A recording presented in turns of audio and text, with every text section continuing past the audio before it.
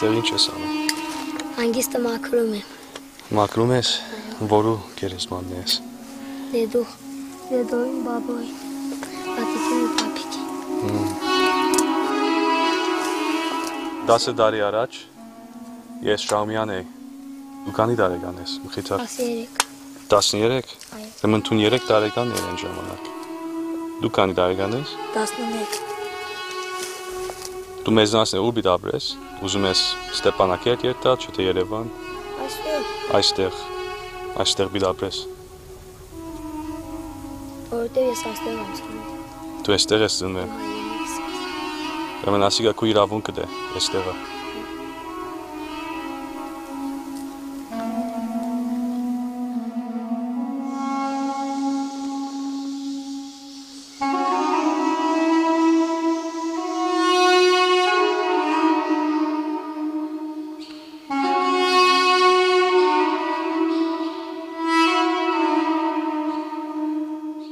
Այն ադեմ բادرազմ էր, մեր բարդականությունն էր, որ երթանք մեր բայկարի մասնակցեինք։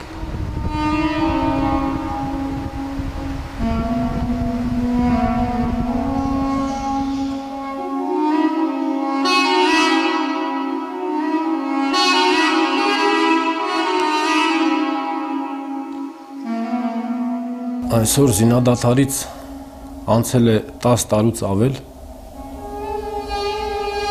մենք երևի մի քիչ շատ ենք ուրախանում այս հաղթանակով, բայց այդ հաղթանակը ես դեռ հաղթանակ չեմ համարում և շուտ է դեռ ուրախանալը, որովհետև մենք ճիշտ է երկար ժամանակ երևի մեր ժողովուրդը հաղթանակներ չի տեսել, այսօր մի չնչին բանով շատ ենք ուրախացել, այսինքն մեր ուրախությունն ու մեր տարած հաղթանակը իրար համաչափ չէ։ Ես ասեմ, դե վերջնական, ասենք թե այդ ամբողջ պատերազմի արդյունքն է, որ հաղթանակ եղավ, ասենք թե որը մեր կողմն էր, վերջացավ պատերազմը, հիմա ասենք թե պակրային միրի իրային բուրն բաները վերջացան, հաղթանակը մեր կողմն էր, դրանից դելը, բաց չի։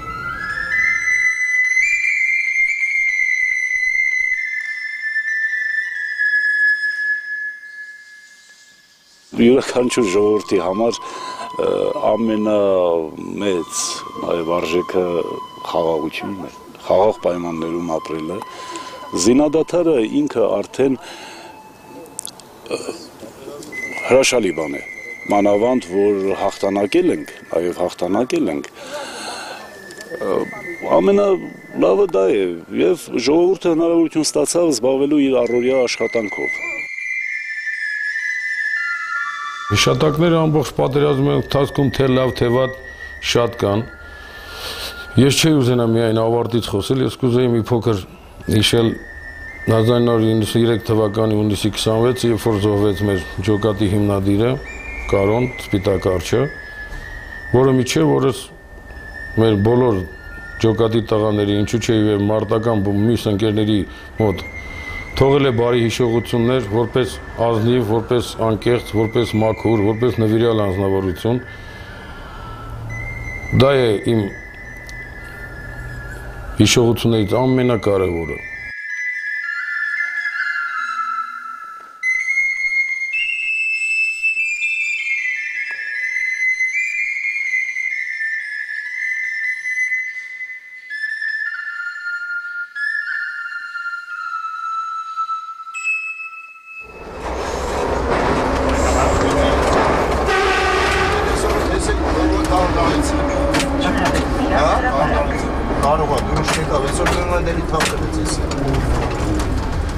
Ես կուզեի ասեի հետևյալը, ինչ վերաբերում է ինչի էի ես սպասում պայքարելու ժամանակ կամ ինչի համար էի պայքարում, ես միանշանակ կուզեի ասել, որ հասել եմ այդ նպատակին, որտեղ իմ նպատակը եղել է միայն ազգիս անկախությունը, միայն ազգիս կորցրած հողերի ինչ-որ մի մասի հետ բերելը, մնացած որևէ նախապայման ես չեմ մտածել ու իմ մտքում չի եղել։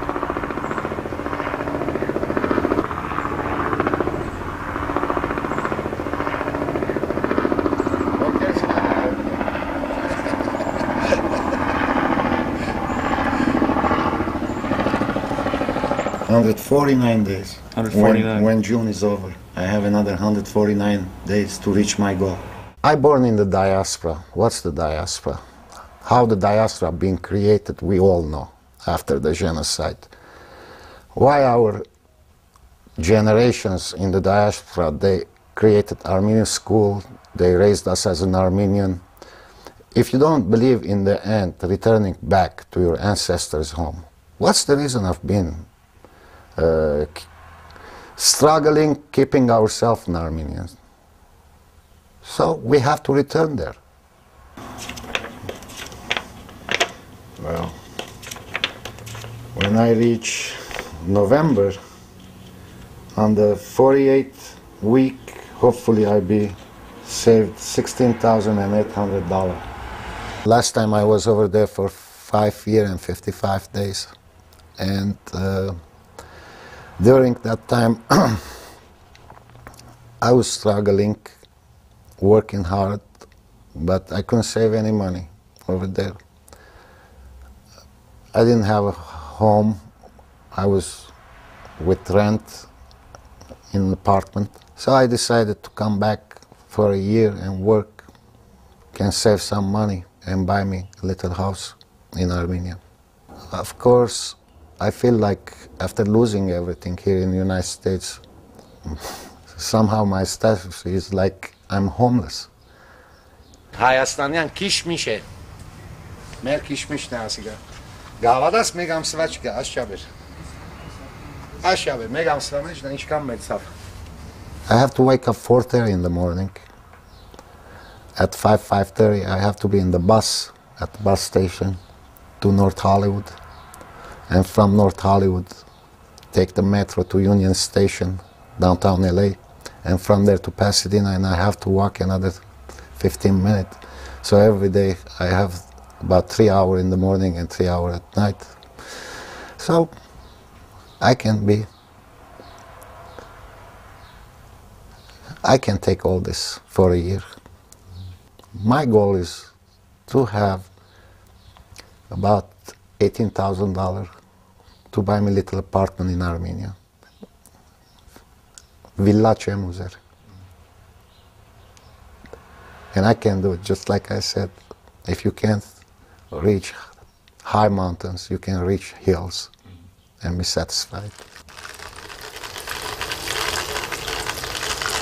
Ես այստեղից եմ գնացել այնտեղ։ Ես այստեղ աշխատում էի, գնացի այնտեղ, հետո նույնիսկ վերադարձա իմ աշխատանքի տեղը։ Ես անկես ասած Ղարաբաղի տեղն էլ չգիտեի մինչև այդ բաների սկսվելը։ Հա, կարող եք հարտեզ իրա տեսել էինք։ Բայց այդպես ստացվեց։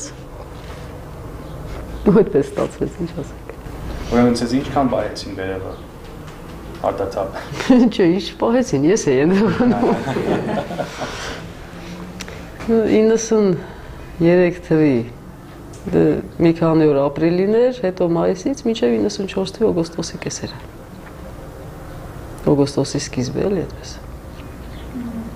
Այնտեղ կար ռազմական իրավիճակ, ասենք թե եթե ինչ-որ գործողություն էր սկսվում, ֆակտически ինչ-որ կռիվ բան եւ այլն, այդ իրավիճակի պայմաններում կա զինվոր, կա բժիշկ։ Իհարկե զինվորը միշտ ասում է բարեբախտաբար մտածում է, ասում է գնդակը իմ համար չի, ասենք այսպես։ Բայց իհարկե երևի հավատում էին էլի։ Զինվորը պետք է ինչ-որ չափով վստահ լինի, որ եթե հանկարծ մի բան լինի, իրան կօգնեն։ Դրա համար պետք է կողքը ինչ-որ ուժ աշխատող լինի, բժիշկ լինի, ինչ-որ։ Այդ պարագայով։ Մի քիչ մոտակա օգնության տեղերը մի քիչ շատ հեռու էր, էլի։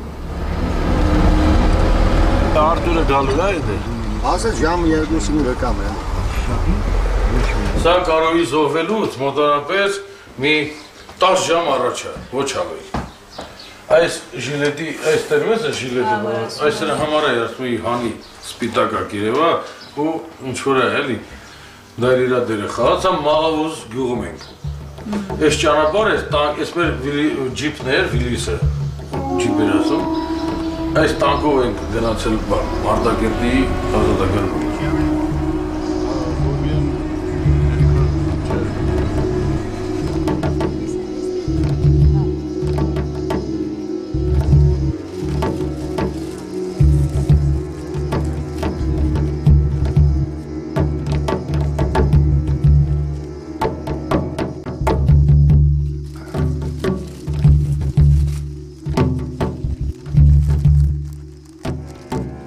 Գուրգենը մեր սպաներից էր, արտաքին հարաբերությունների վարչության, որը Հունգարիայում սովորելու ժամանակ պրոբլեմներ էր ունեցել թուրք սպաների հետ, որոնք Գուրգենին քննաժամանակ կազմահարել էին հյուրանոցի։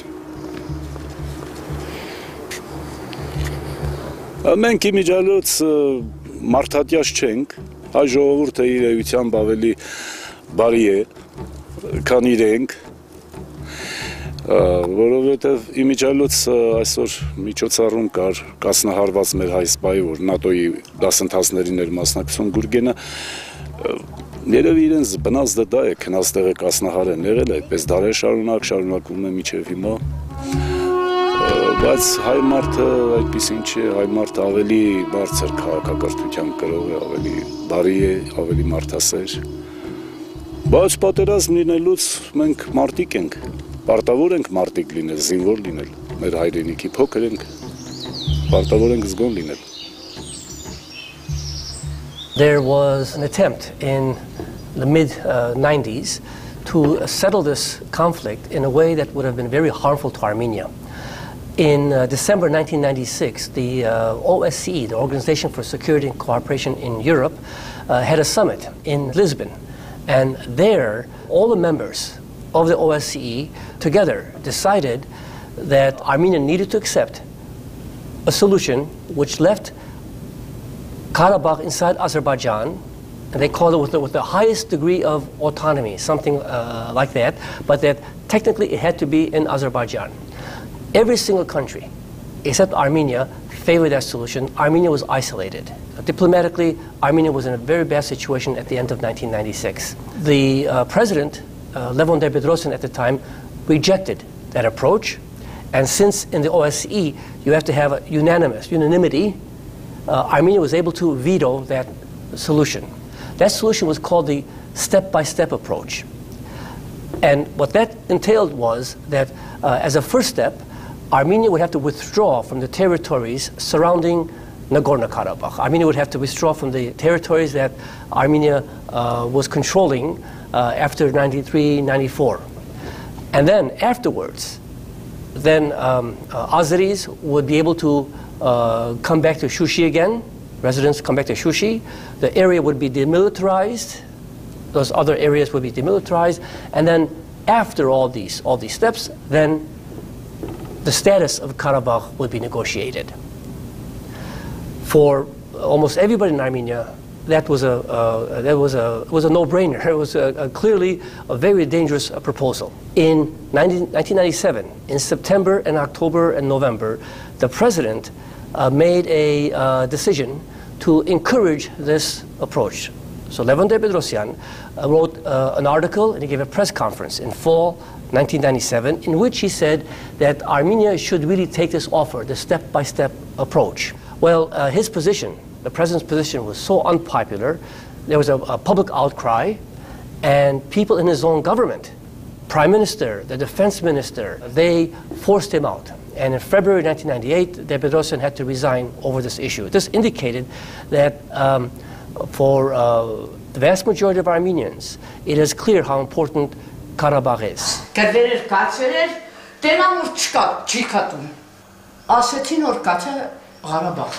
Eleren kaçıran ket vorderna samolyot tırni vorder kaçıran kınır. Anderna Asad or kaçak պատերազմ կրվ. Նախքան պատերազմ գնացել կարատե բաներ բարադը, հետո մեր եկավ վայնի շորերով, sense վայնի ֆորմով բանով, բայց մենք Ղարաբաղ պատերազմ եմ։ Ուտես Լացու կոզով տարել եմ ճանապարհ եմ գցել եմ։ Էդի երկրորդ անգամ։ Առաջ գնաց։ Արդեն գնաց ու 4 տարի կես պատերազմի դաշտում եղավ։ Քանի մարդկանց է փրկել, քանի մարդկանց է արում տվել, որ առողջանան։ Իր արում տվել ծանր վիրավորներին։ Իրանք ավելի լավ պատրաստ էին կամ թե մենք սա իրենց վերցրիք։ Մեր մի հատ տանկը էր, իրանցը 10 հատ էր։ Մեր այն ամենից լավ զենքերի, ամենից լավ բաները իրանց մոտ էր կառուցել։ Սարերում է ինչ կրում է եղել։ Ովքեր դեղից գալիս էին, Արոջան։ Տեղին բարձունքներն են բարձունքներում միջև ստեղ արդեն հասած էին։ Նա պատերի վրա տեղերը երևում արի, եմ կողմը։ Ես սրանք ավտոմատների տեղեր արի, կրակասներ։ Ես սաղցակերը, ավտոմատիկ ընդեղից գրակում են, սաղակած ուղիղ տեղերից։ Ընդեղից միջև հաստեղ դրակ։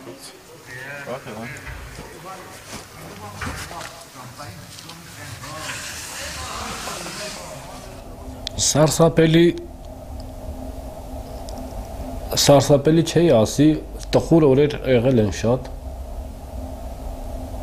սարսափելին մինչև մարտի դաշտ հասնելն էր, երբ որ չէի պատկերացնում ինչ բան է այդ մարտադաշտը։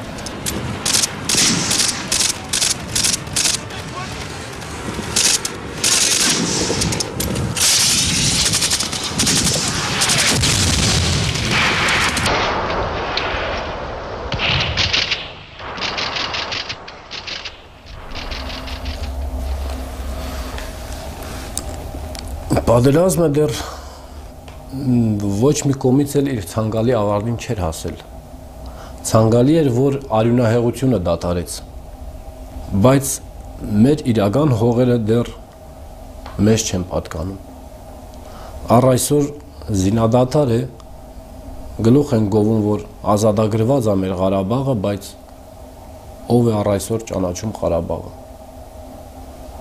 Մենք գիտենք, որ դա մերն է, մենք գիտենք, որ մեր հայերն են ապրում, մենք գիտենք, որ այնտեղ պետություն են կառուցում, պետությունը հռչակել է իրան, որպես ազատ, անկախ, ինքնիշխան, բայց ոչ ոք ցավալի է, որ չի ճանաչի այդ պետությունը։ Ժամանակին Էլչիբեյն էլ ասում էր 1-2 ամսից Սևանում ոտքերս կլվամ։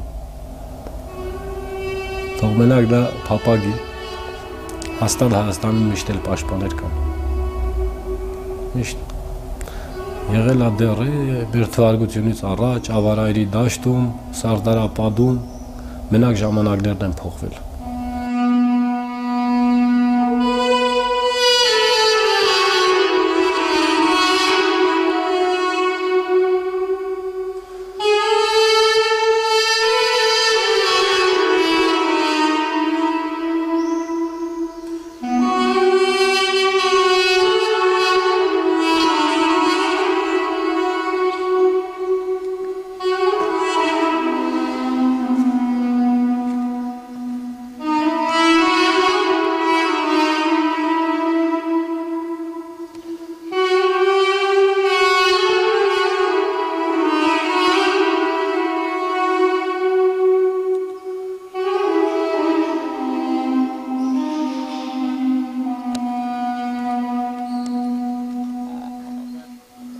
Marina's father, Boria, was with us in Shahumyan region. He born in Shahumyan, as you know, lost his village. We were there on the front, and you know, by time you become close with somebody as a friend, and everybody opens his heart, tell you his personal problems, stories. So Boria told me about his daughter, and I decided to take you to meet her. Ինչ կուզեի աբակային։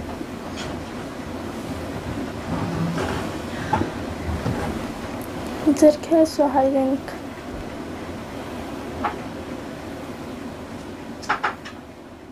I think just like many other veterans fighters with their family, and there were refugees, it was very hardship after the war. No enough work in Armenia, so some of the families temporarily they went to Russia to work, and Boria, one of them, they moved to Russia temporarily, but you know how it is, temporarily sometimes become 5 years, 10 years, so I have no idea where he is right now, if he's in Russia or in Armenia. Since independence, approximately 1 million Armenians have emigrated. And unfortunately, most of those will never return. That's been the pattern of immigration in Armenian history. And for any country, that's bad. But in Armenia, it's especially bad because of the size of the country and because it has a very serious life and death struggle with its neighbor Azerbaijan over Karabakh. And one of the reasons for the immigration, the main reason, is economic hardship. Part of the economic hardship is caused by the consequences of the Armenian genocide, because it's the genocide that reduced Armenia to this tiny size, landlocked in a relatively poor piece of territory. And that economic consequence of the genocide, coupled with corruption, which makes the economic situation, the poverty, much worse, is driving a lot of people out. Ասեմ ձեզ, Հայաստանը չի հայաթափվի, բնականաբար սոցիալական վիճակից ելնելով մարդիկ թողնում են Հայաստանը, դուրս են գալիս աշխատելու, բայց ես հույսով եմ, որ Հայաստանում այնքան լավ է լինելու, որ բոլորը ետ են վերադառնալու։ Հույսով եմ, որովհետև շատ դժվար է, որ միանգամից այս դժվար կեցությունից, պատերազմի մասնակցած, պատերազմում հաղթած, այս ծանր տնտեսական պրոբլեմներով հանդերձ երկիրը միանգամից ոտքի չի կարող կանգնել։ Ես հույսով եմ, որ Հայաստանում շատ լավ լինելու։ Ես հույսով եմ, որովհետև մեր արտասահմանյան հայերը, մեր բարերարները բոլորը ցանկություն ունեն, բոլորը գործնականորեն գալիս են օգնելու, գալիս են գործատեղեր ստեղծելու։ Մի խոսքով, Հայաստանը չի հայաթափվի։ Սա ժամանակավոր երևույթ է, որը չի կրկնվելու։ Գալու է մի պահ, եւ բոլոր հայերը ետ են վերադառնալու։ If you love your country, it doesn't make any difference where you live. You live on the border, you live in a village, or you live in the capital. You live in a small town or a small village, or it doesn't matter. To me, բոլորն ալ հայրենիք է։ Ինձ թվում է, որ մաքրվում է մեր ժողովուրդը։ Թող ոչ մեկ այսօր իր տնտեսական վիճակը պատճառ չբռնի հայրենիքից հեռանալու։ Դա անիմաստ պատճառ է։ Մենք մեր ազգը երևի ես ինձ կասեի, որ մի քիչ օտարամոլ ենք։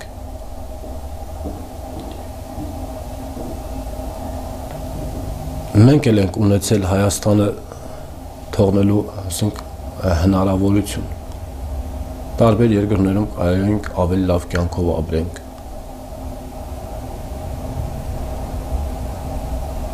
Մարդիկ ստեղ փողել ունեին, տունել ունեին, աշխատանքի միջոց էլ ունեին, որ իրանց համեստ աշխատանքով համեստ հայկական ընտանիքներ կարող էին պահել, հայ երեխաներ դաստիարակել։ Այսօր որ գնացել են արտասահման, արդյոք իրանց երեխաները հայ կմեծանան։ Ես դրանում շատ կասկածում եմ, շատ, եւ հատկապես տեղից գնացածների երեխաները 20 տարի անց հաստատ հայերեն չեն խոսալու։ Փառք ու պատիվ այն հայերին, որոնք 15 թվին Հայաստանից դուրս են եկել թեկուզ արևմտյան Հայաստանից ու առ այսօր իրանց սերունդները արդեն 3-րդ, 4-րդ սերունդն է, բայց հայերեն են խոսում։ Ինձ թվում է հայրենի գնահատողը Հայաստանից չի գնա, եթե սոված էլ մնա։ Հայաստանում ընդունված փայտից մուրճա, որը կոչվում է օթակ։ Սրանով թութ են թափ տալի։ Փայտիցա, որ թթի ճղները չվնասի։ Okay?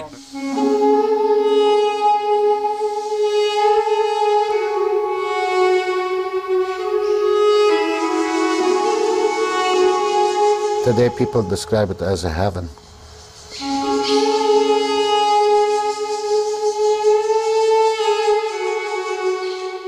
Everybody used to say, when we see outsiders, the Armenians from diaspora on our side, with us here on the front, we feel like we are not alone. We feel like we're gonna win this war.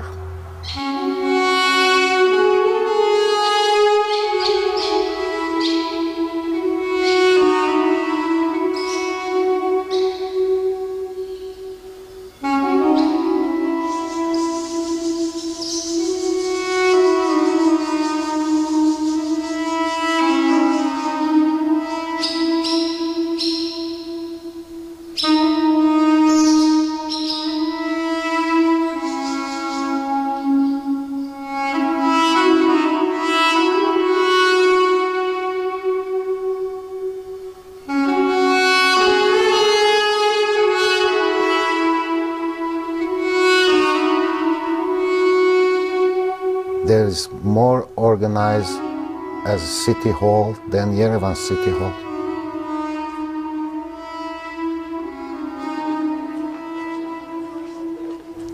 You feel like you are in Western small town. That's how Stepanakert been described to me. Unfortunately, like I said, I didn't see it with my own eyes.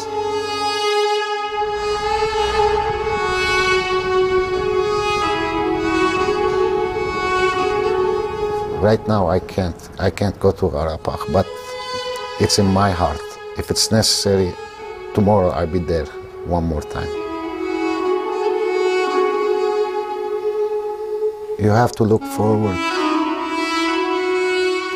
You have to look forward and do the best out of it.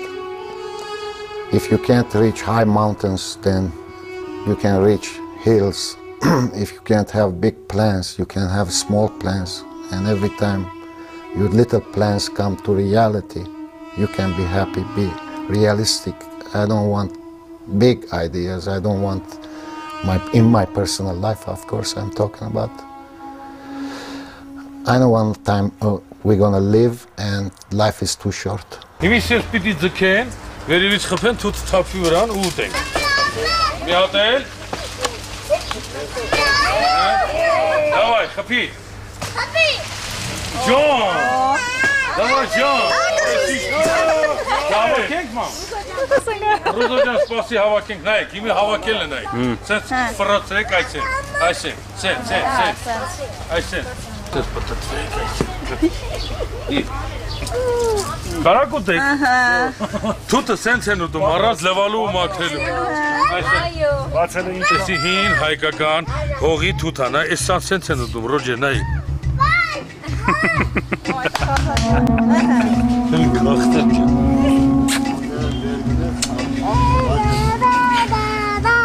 Սա բարև հոպար ջան։ Բարև հոպար ջան։ Ոնց էր կախտեր։ Ոնց էր կախտեր ջան։ Ոնց էր կախտեր ջան։